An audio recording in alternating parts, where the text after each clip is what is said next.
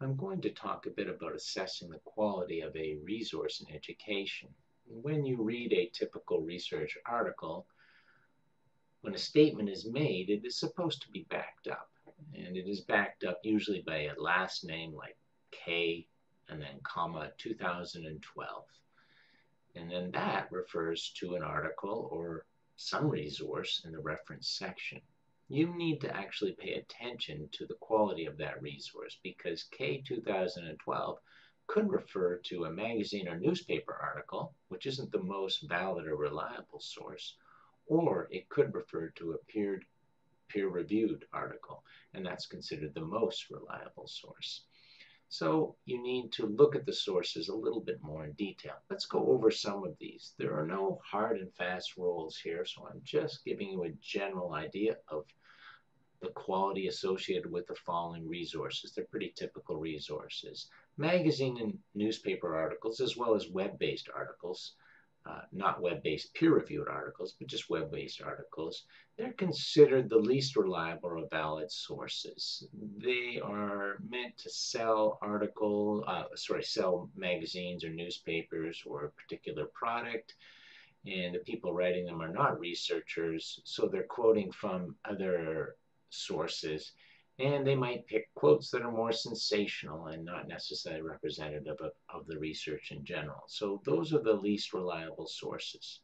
They can come in handy when you're trying to establish a general problem in society, like mathematics and education. You like to refer to that when you start your overview of the problem that you're trying to address with your project or thesis. However, when recording or referencing hard data or research results, they're probably the least reliable. And then you come across conference papers. Now, it does depend on the conference, and there are some conferences like AERA, which are very hard to get published in those or get accepted. However, conference papers are usually incomplete work. Not always, but they are often incomplete work. They're not fully referenced. They're not fully, the data isn't always collected. And so there's sometimes incomplete papers, or they're uh, trying to present new ideas, up and coming projects, that sort of thing. So they're not that reliable, and they're used a lot, so you have to be careful. So you look at the quality of the conference, and most educational and technology conferences, well, good for meeting people and generating ideas, often don't present the top quality paper that you would see in a peer-reviewed journal article. So be careful of that resource. Now, reports, chapters, and books. Now, reports are down at 4. Now, they could be higher. It just depends who asked for the report. If it's a government report, it might be reliable. If it's a report from a business, it sort of depends on the agenda. And there's also an agenda with a government as well. However, a good report can provide a very detailed literature review and synopsis of a particular concept or problem. And so they can be very useful. It just depends on the actual person or organization completing the report and their particular goals. It's like looking at a website or any other resource. You have to sort of see what the intentions are and how objective the people are in doing it. If they're actual researchers writing the report, you could feel a little bit more confident. And again, when you take a look at the number of references in that report and how it's presented, you get an idea of how academic it is or whether it's more for a business intent, that kind of thing. So reports can be quite handy.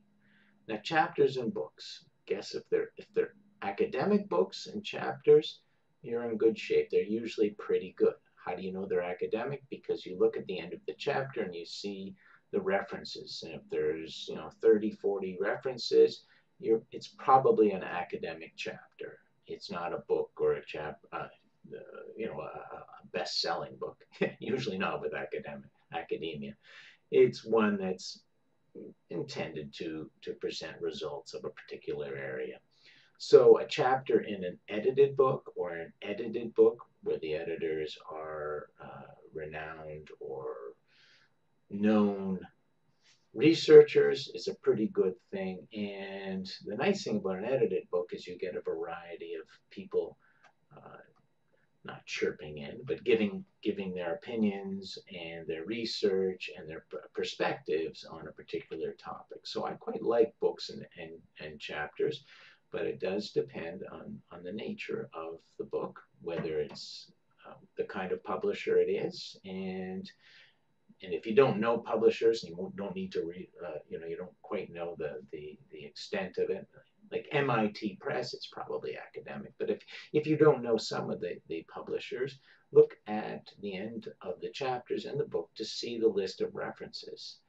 In good edited books, you would see hundreds of references. So that's a pretty good sign. And then the final top quality resource is a peer-reviewed journal article, and it does depend on the journal. Some journals are not that great. However, in general, peer-reviewed journal articles have gone through a review where 2 or 3 people have looked at the article and assessed it, 2 or 3 supposed experts in the field, and they've given it the okay or they've rejected it. So there's quite a few articles rejected, and so there's a certain quality that goes into a journal article. How do you tell it's a journal article? Well, it'll have the journal name, it will have an issue, a volume number, and an issue number. You can always look it up if you're curious, and you'll get a sense of journals as you go through and look at your peer review or literature review, because you'll start to read the articles, you'll get a sense of the journal, and that will take some time to know the journals. But once you do, you'll know the good ones and the ones that maybe are not as reliable. So that's a quick and dirty, well, not so quick, it's 7 minutes, that's not so quick, but that's an overview of the quality of resources.